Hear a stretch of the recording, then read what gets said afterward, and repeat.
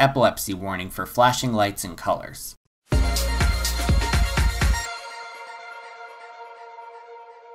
Disney's theme parks are well known for being fun for all ages, but that doesn't mean they don't have some unsettling moments. Over the years, talented Imagineers have been bringing the nightmares with their advanced audio animatronics. After the resounding success of my underwater animatronics video, I figured it was time to go deeper into the subject. So I conducted a few polls with my viewers to determine the scariest Disney park animatronic out there, excluding the ones I've already talked about. And with the help of fellow YouTube channel Fastpass Facts, we're gonna rank them today. So, as voted on by the viewers, here are the top 15 scariest Disney park animatronics. Before we get started, here's a special shout out to YouTubers John Y. Chen and LMG Vids, who provided much of the footage for this video. They've got some excellent Disney content on their channels, so if you want to check them out, I've put links in the description. Number 15. Karak from Shanghai Disneyland's Roaring Rapids. Shanghai Disneyland is the most recent Disneyland resort to open to the public. As such, it is home to some of the most state-of-the-art attractions out there.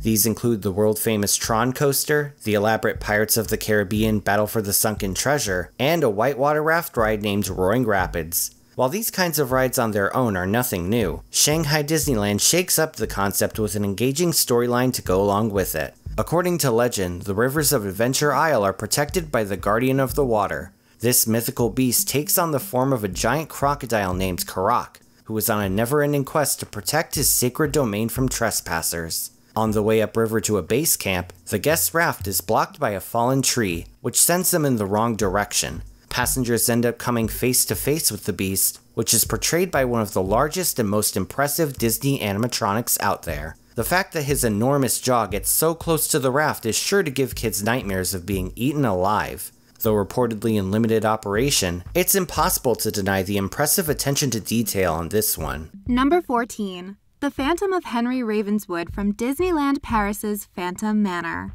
Out of all the renditions of the famous Disney park staple The Haunted Mansion, Phantom Manor is widely considered to be the best. First opening with the park in 1992, Phantom Manor made more of an effort to tie into its themed land than its predecessor. Imagineers crafted an engaging backstory for Paris's Frontierland. In the 1800s, a prospector named Henry Ravenswood struck gold and thus created the successful mining town of Thunder Mesa. He would also build a high-class manor to live in. Meanwhile, Henry's daughter planned to get married to a train engineer and leave town, which Henry greatly disapproved of. Ravenswood would meet an untimely end in a massive earthquake that would also heavily damage the town. After his death, Ravenswood became a phantom and would kill his daughter's fiancé. Voiced by veteran actor and Big Bad Wolf fan Vincent Price, the Phantom makes his appearance towards the end of the ride. The Phantom takes the form of a formally dressed man with a skull for a head. With a shovel in his hand, he laughs sadistically as guests descend to their eternal dooms in the afterlife. Until recently, Ravenswood made another appearance near the end of the ride as a rotting cadaver, which was even more chilling than his previous form. Though after a 2019 refurbishment, this animatronic was replaced with another skull-headed Phantom. With his badass looks and dapper sense of fashion, this fellow will continue to terrify guests for years to come.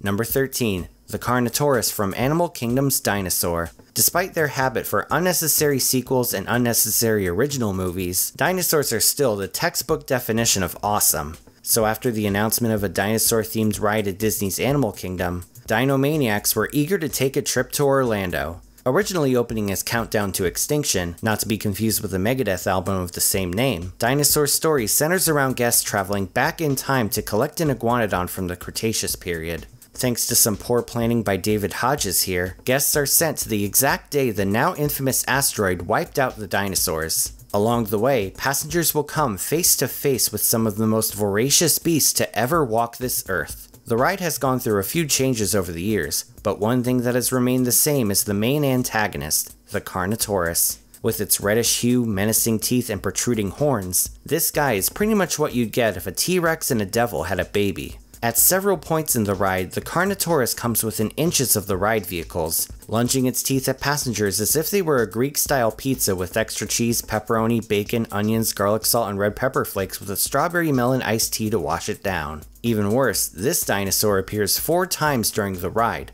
I remember as a kid thinking the ride designers were intentionally trying to troll children. It pops up over and over and over again, and the ride's finale has it charging towards guests. It's an absolutely terrifying experience for children, but overall, I'd consider this the best dark ride at Animal Kingdom, providing the necessary thrills, spills, and chills a ride based on dinosaurs was meant for. Number 12. The Lava Monster from Tokyo Disney Sea's Journey to the Center of the Earth. Tokyo Disney Sea is often considered to be the most impressive and elaborate theme park on Earth. Its incredible scenery and state-of-the-art attractions all contribute to an unbeatable dreamlike atmosphere. Its top-tier thrill ride is undoubtedly Journey to the Center of the Earth. Similar to Epcot's Test Track, this ride uses a giant slot car system to take guests on a thrilling adventure to the Earth's core. Based on Jules Verne's novel of the same name, Journey to the Center of the Earth features numerous elaborate set pieces. These include crystal caverns, glowing forests, and the Earth's molten core. Inside the core, guests enter the nest of the lava monster, filled with molten rock and large bulbous eggs. But the monster is unhappy with guests entering its nursery. Soon enough, riders will come face to face with the monster. This large, centipede-like creature glows a brilliant orange-red color. It screeches and roars at guests, showing off its multiple legs and spider-like fangs. With the ride's height requirement at a mere 46 inches, there's no doubt this monster has given quite a few kids nightmares over the years. This advanced animatronic is only part of the awesome experience this ride has to offer. Number 11. Monstro from Pinocchio's Daring Journey, found at Disneyland in California, Tokyo, and Paris. Widely considered the greatest Disney movie of all time, 1940's Pinocchio was incredibly ambitious for its time. Its dark fantasy story incorporated some truly frightening and disturbing themes. The donkey transformation scene in particular is still considered one of the scariest moments in any G-rated movie. Another memorable scene is the climax involving Monstro the whale swallowing Pinocchio whole. In addition to the famous storybook Canal Boat's Tunnel, Monstro also appeared on Pinocchio's Daring Journey. Already an unsettling ride on its own, this experience ends with a bang. Towards the end of the ride, guests will approach a pile of rocks by the ocean. Jiminy Cricket warns guests to watch out for Monstro, when all of a sudden, the whale's animatronic head lunges out from the rocks. What makes this especially surprising is that before he attacks, Monstro's head blends perfectly with the rocks in front of him. With its large mouth and sharp teeth, it's needless to say this is one of the most startling Disney dark ride encounters in existence. Number 10. Madame Leota's Tombstone from Magic Kingdom's Haunted Mansion. What can I say about the Haunted Mansion that hasn't already been said? This perfect balance of horror and dark comedy is one of the most iconic attractions in existence. Each rendition of the mansion has its own quirks and memorable moments, but for this segment of the list, we're specifically talking about the one at Florida's Magic Kingdom. Believe it or not, this animatronic isn't even on the ride itself, but is instead in the queue. One of the ride's most famous characters is Madame Leota. Though her story varies from park to park, she is most well known for being a floating, disembodied head who calls on the spirits to send a message from somewhere beyond. The Disney World version contains her tombstone, which can be viewed from the queue line. At first, it just seems like a standard headstone, but stare at it for long enough and you'll see the head of Leota actually move a bit.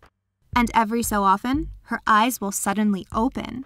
The design of this animatronic is so inconspicuous at first, the detail really makes it look like metal, but there's no doubt that plenty of tourists have been startled by Miss Leota.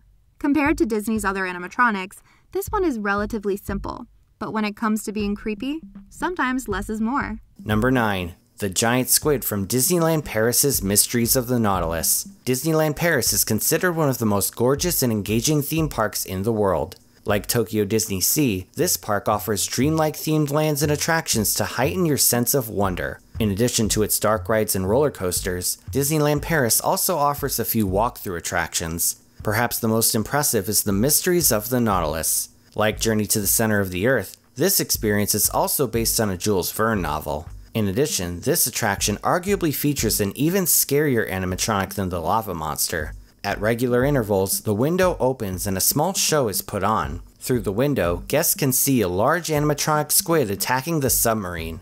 It lashes out with its tentacles and bares its beak, all while staring at guests with its menacing red eyes. What makes the squid even scarier is the illusion of it being underwater. Water is placed between two panels of curved glass, with bubbles being pumped through said water. This gives the squid the appearance of being underwater, despite the animatronic itself being completely dry. The illusion ensures those with submechanophobia can easily be unnerved by this squid, which just goes to show the talent of Disney Imagineers. Number 8.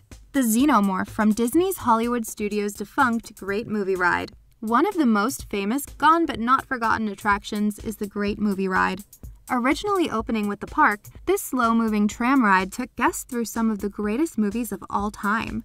Numerous classic films were represented with detailed sets, props, and animatronics. Some of the most memorable segments included Raiders of the Lost Ark, The Wizard of Oz, and strangely enough, Ridley Scott's Alien. There's no denying Alien is one of the greatest sci-fi films of all time, but the idea of an R-rated movie being represented in Disney World is truly bizarre in hindsight. Apparently, former Disney CEO Michael Eisner wanted to make an entire attraction built off Alien to attract older visitors, but we'll get to that later. As for the Great Movie Ride, the Alien portion portrays the film's climax, where Ridley tries to escape the ship before it self-destructs. Once the countdown begins, a xenomorph will lunge at guests from the ceiling. Its inner jaw juts from its mouth, its skull is visible from its massive head, and its fabulously manicured nails reach towards the passengers. This H.R. Giger-designed creation is always as bone-chilling as it is badass, and the animatronic perfectly encapsulates his work.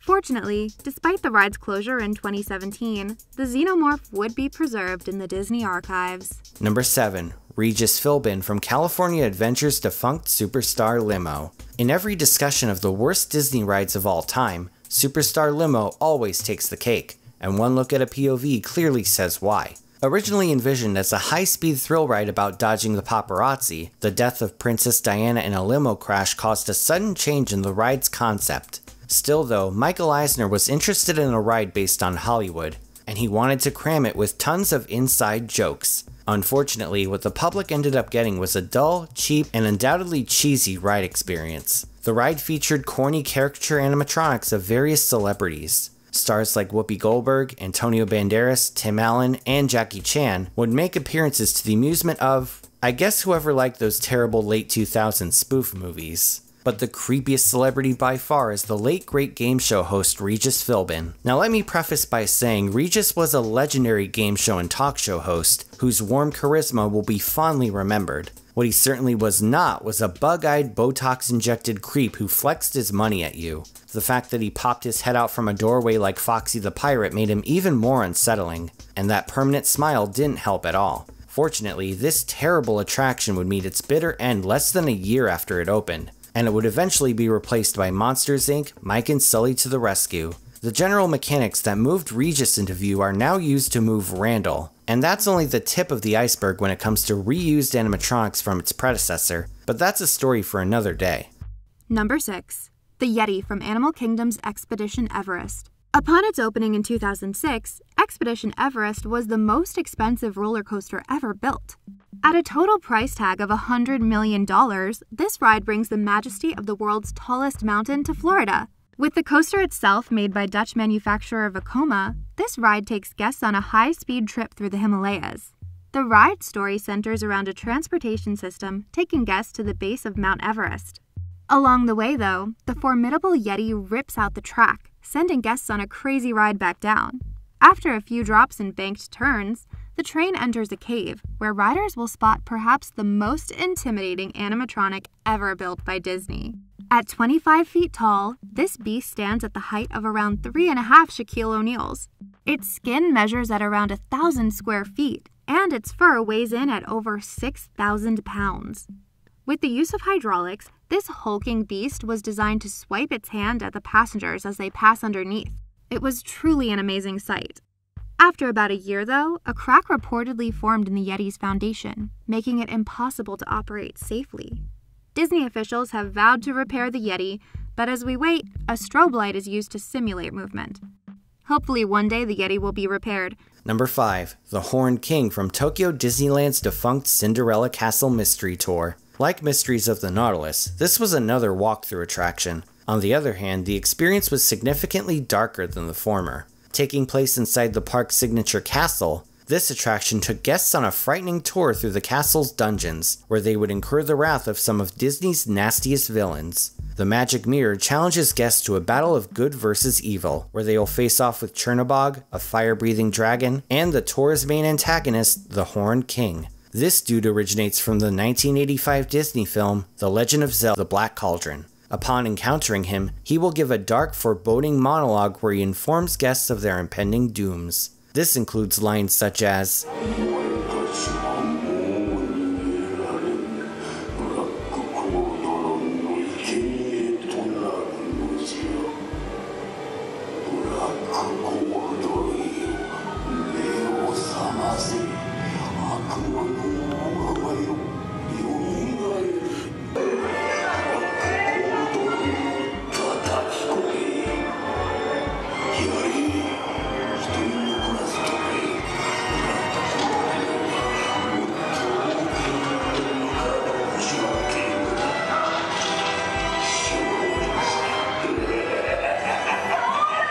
pretty disturbing. And here's a fun fact. Both on the tour and in the original movie, the Horned King's Japanese voice was done by Shozo Iizuka. Iizuka would go on to dub the voice of Jamba in the Lilo & Stitch franchise, and is also the Japanese voice of Carl from Up, Nappa from Dragon Ball Z, and Dr. Neo Cortex from the original Crash Bandicoot games. The fact that a Disney attraction is directly tied to Crash Bandicoot 2 is my personal amalgamation of all things childhood. Number 4. Big Al from the Country Bear Jamboree. You may be wondering how a character from such a family-friendly show got a spot on this list. Now, we have nothing against Big Al, and I'm sure he's a great guy to grab a drink with. In the context of the show, though, he can admittedly be pretty unsettling. First of all, the song he sings isn't exactly one you can hoe down to. Voiced by country musician Tex Ritter, Big Al's morbid, depressing song comes absolutely out of nowhere. The theater goes dark except for a single spotlight on Al, and then he sings. There was blood on the saddle, and blood all around, and a great big puddle of blood on the ground. As if that weren't bad enough, he gives a creepy laugh after singing it. It's as if he thinks a cowboy's cadaver is funny. Fortunately, Al spares the audience from the rest of the lyrics, which read, "A cowboy lay in it all covered with gore, and he never will ride any broncos no more. Oh, pity the cowboy all bloody and red, for the bronco fell on him and bashed in his head." Needless to say, these lyrics read more like a Billie Eilish song than one you'd hear in the Magic Kingdom. Add in his dead-eyed facial expression, and you've got the animatronic equivalent of Freddy Fazbear's grandpa. Some find Big Al's off-putting song darkly humorous, including myself. Still though, many park guests agree with how creepy Al is. YouTube user Winter Pantsu says, "Real talk. This scared me when I first went to Disney as an 8-year-old. Like, I was so thrilled, and suddenly this happened." YouTube user Natalie Morris says, "I saw this live when I was 5 and had nightmares for months." And YouTube user Wolfie Shade says, "Creepy! Ah!" Once again, we have nothing against Big Al, but it's hard to deny that his song has made more than enough people feel uneasy to make this list. Big Al, rock on. Number 3. Hopper and his Black Widow army from Animal Kingdom's It's Tough to Be a Bug. 1998's It's a Bug's Life was Pixar's second feature film, and further cemented the company's status as an animation juggernaut. To help promote the movie, Michael Eisner suggested basing a 3D show for it for Disney's newest theme park, Animal Kingdom. Located inside the park's centerpiece, the Tree of Life, this show actually debuted around 7 months before the film came out, which makes it a prequel. The show's story involves Flick the Ant making the audience honorary bugs and showing them just how hard it is to be an insect. Several critters show off their survival skills, including a tarantula played by Cheech Marin, a termite played by French Stewart, and a stink bug played by a stock fart sound effect. However, the film's antagonist Hopper interrupts the show, expressing his hatred for humans and their treatment of insects.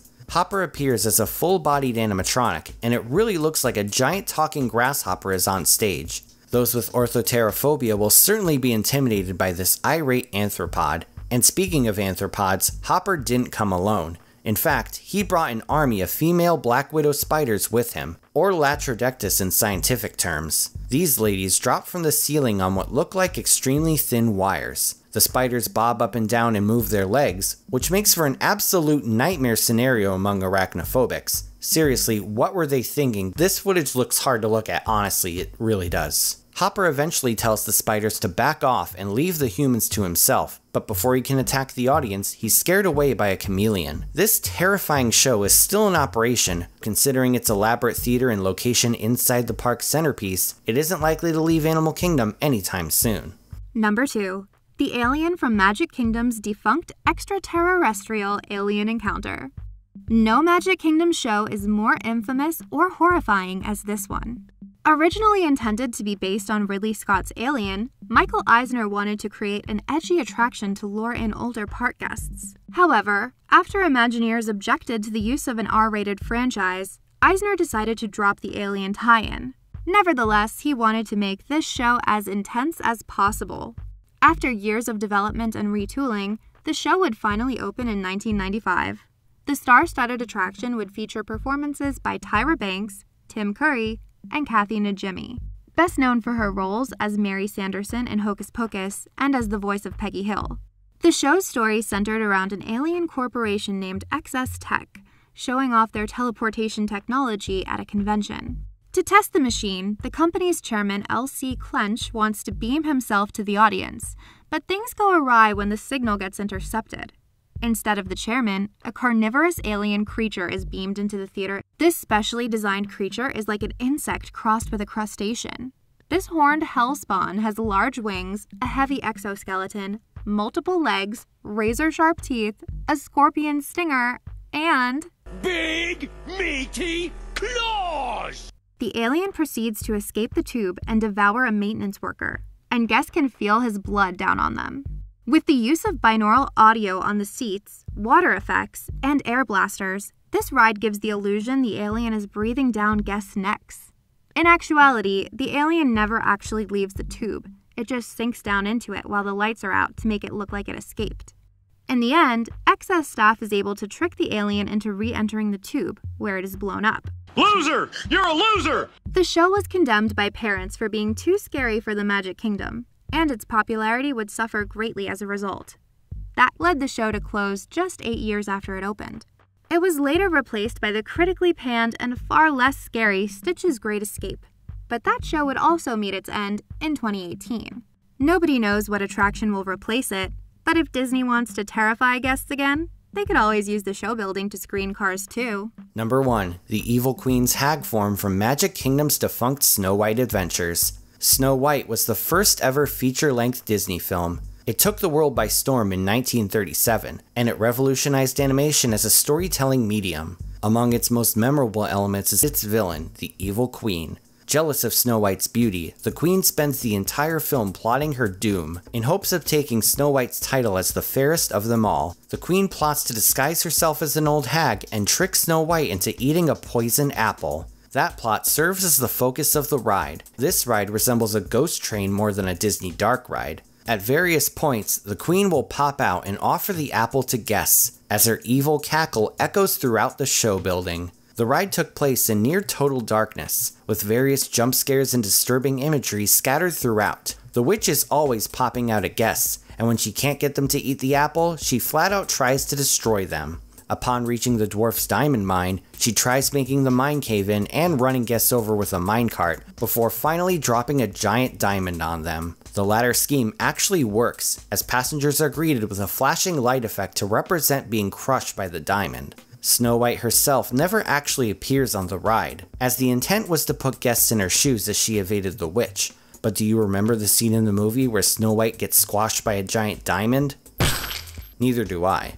Suffice to say, this ride's dark nature made more children cry than the time Fortnite faked its own death. By the mid-90s, this ride would be refurbished and made significantly less scary. Though both versions are now defunct, the original will be forever remembered for just how traumatizing it was. Special thanks to Fastpass Facts for helping me out with this video. Animatronics are honestly up there with roller coasters as some of my favorite things to talk about, and if you love these creative masterpieces of engineering as much as I do, feel free to check out their channel through the link in the description. Thank you all so much, and if you want to support me on Patreon, I've put a link in the description. Thanks for watching, everyone. Feel free to like, share, and subscribe. You can follow me on social media on Twitter, Instagram, and Facebook, or you can check out my website at themeparkcrazy.com. This is Theme Park Crazy, and I'll see you all next time.